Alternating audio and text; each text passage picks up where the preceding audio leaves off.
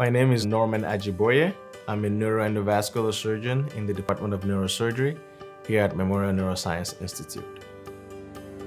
I was born in Augusta, Georgia, but I grew up in southwestern Nigeria. I was in Nigeria for a few years, and then I came back to the States for college and my postgraduate education. Growing up in Nigeria and seeing the burden of medical disease in general, and also having family members that were in the medical profession, I've always been interested in the practice of medicine.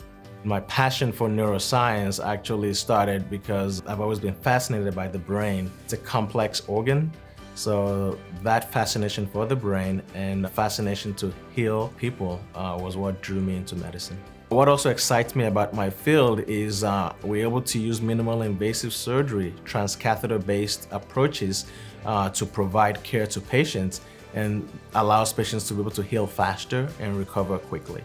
We're able to take good care of them with compassionate care and individualized care and improve their function. That makes me excited and that makes me happy.